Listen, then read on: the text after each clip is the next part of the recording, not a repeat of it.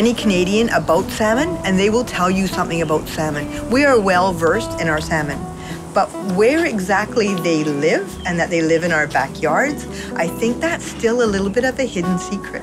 That idea of salmon, we talk about the Adams River, we talk about the Skeena, we talk about Haida Gwaii, these wild places. Well, we have wild places in our little urban centers too, of Burnaby and North Vancouver and West Vancouver.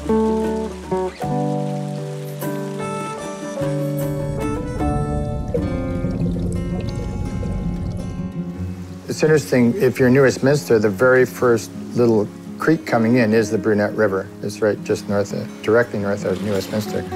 So it's sort of the first tributary of probably thousands of tributaries feeding into the Fraser River. So it's a nice little example of a really nice creek. Certainly there were 3 First Nations villages at the mouth of the Brunette because it was such a great salmon resource.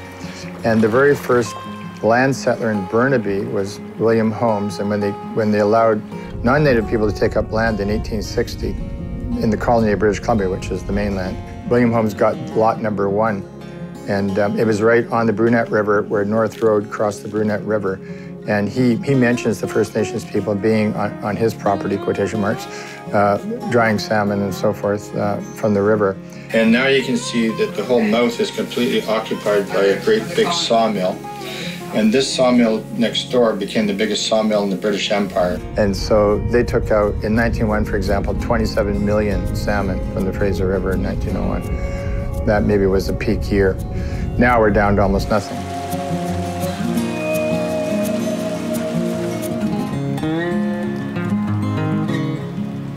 The Brunette River is an important salmon stream in the Lower Fraser Valley for a number of reasons.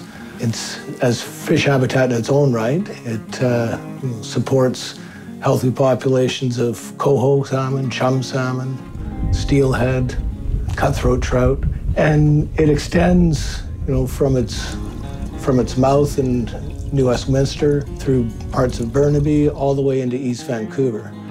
So another important thing about it is it's visible. And it also supports salmon that are moving downstream. From all over the Fraser watershed, salmon as juveniles migrate out to the estuary and then to the ocean. And they do that in a series of hops. So they will travel downstream and then tuck into to lower reaches of rivers and streams to feed and to rest. And the Lower Brunette is particularly important because these types of areas are very rare in the Lower River. Many of them are cut off by dikes and floodgates and just simply not accessible to salmon anymore. So in the spring, we regularly catch Chinook, for example, that are coming down from the interior or further up in the Fraser Valley, and will come a couple of kilometers into the Lower Brunette River to feed before migrating out to the estuary. Something that most people might not think of. So there's a variety of ways in which it's important.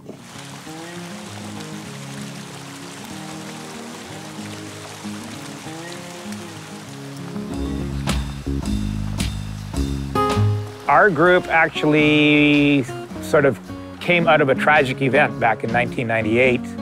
Something that unfortunately some people are not aware of are that all of the street drains, if you think of those grids on the edges of streets and in parking lots, all of those drains connect directly to creeks around the Lower Mainland. There's no filtration, there's no nothing. That's where most of the water actually comes from nowadays because so much of our urban area is paved and built on.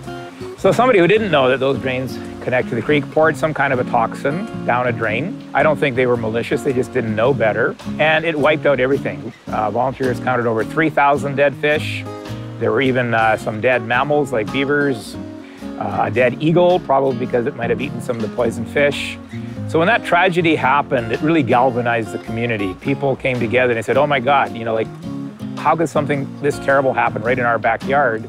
So we began poking around, and then one fall, we were walking down this trail that goes beside the creek here, and we heard this tremendous splashing noise. And I'm a prairie boy. I grew up in Saskatoon. I didn't know much about salmon then. My wife is from Japan, and we thought, well, let's check out this strange sound. And we followed the sound, and we ran across a beautiful salmon. It was probably, a good 60, 70 meters long, and it was just down the creek here, maybe 100 meters. And we were just astounded. It was just an amazing sight to see. We couldn't believe it. Here we are right in the middle of a city, beautiful fish coming back.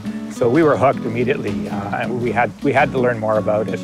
It used to be that we'd be out here on the creek doing some activities, and people would stop and say, "What are you doing?" You know, and we say, "Well, we're monitoring salmon, or we're trapping little salmon to identify them and then releasing them, or something." There's fish in this creek.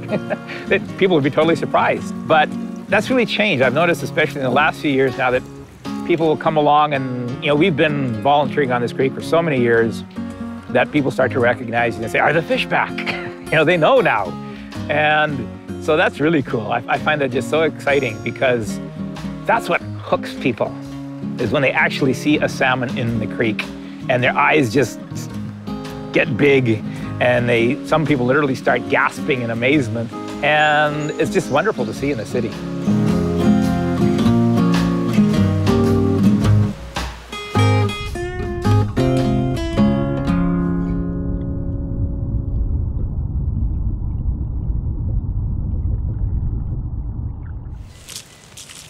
Well, for me, I grew up in the countryside in a small village, Garva, in County Londonderry in Northern Ireland. And as a child, I fished on the Givey River. You can see the shirt I'm wearing is from the Givey Anglers Association. That was a community group that was involved in caretaking and stewardship on the local river. And when I came to Canada, when I got to the position in my life where I was able to give back, I got involved in the Stony Creek Environment Committee, and I started volunteering, and I found that it was really a passion to see the return of fish in a watershed where they hadn't been for 50 years. Now, in the early days, the Stony Creek Committee was started by a lady, and our centre here is named after a lady called Jennifer Atchison. Jennifer Atchison was a retired school teacher, and she probably spent 50 to 60 hours a week on the concerns of Stony Creek. She was actually the lady who in the early 90s got the Stony Creek Environment Committee together. When Jennifer and the Sapperton Fishing Game Club gentlemen like Elmer and Rudolph had the vision to try and bring salmon back to the Stony Creek and the Burnett River watershed, people laughed at them. They told them they were crazy, they were stupid. They told them it can't be done. But we've shown that it can be done.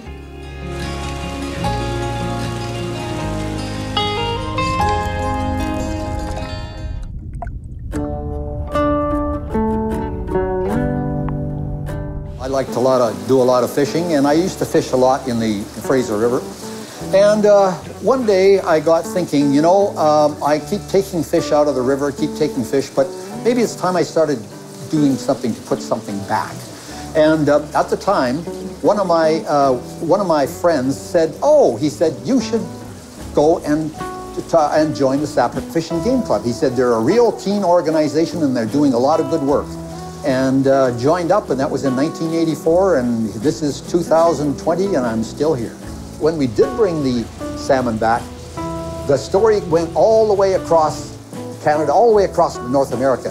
And we were getting phone calls from places back on the eastern seaboard of the United States saying, "How did you do that? How did you do that? We've been trying to do that. How did you do that?"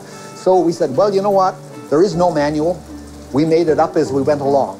And the difference today is, if you want to do something like that today, in the last 10 years or so, and in 2020, there are manuals for you. There are people that teach stream keepers how to restore streams and things like that. In the days when we started, there was nothing. We wrote the book. In the 1960s and 70s, they didn't understand how important salmon were to our ecology and our environment. They now understand. Now it's a matter of faith that people understand, yes, it's very important. We have these salmon coming back not only to our streams that are isolated and remote way up in the mountains somewhere, but we have these salmon coming back to our streams right in the middle of our cities. And what it means is that if we can have salmon healthy, coming back into healthy streams in the middle of our cities, it means we're doing something right. It means we're not polluting, and it means We're living a better lifestyle because we're now supporting fragile ecosystems that couldn't exist unless we were taking very great care with how we were living. We have to look after nature. We have to look after the world's environment, not just the environment in our local stream, in our local municipality, but we have to get together and we have to share around the world and come to a realization that everyone around the world, we have to look after the world's environment, because if we don't look after the world's environment, we're done for.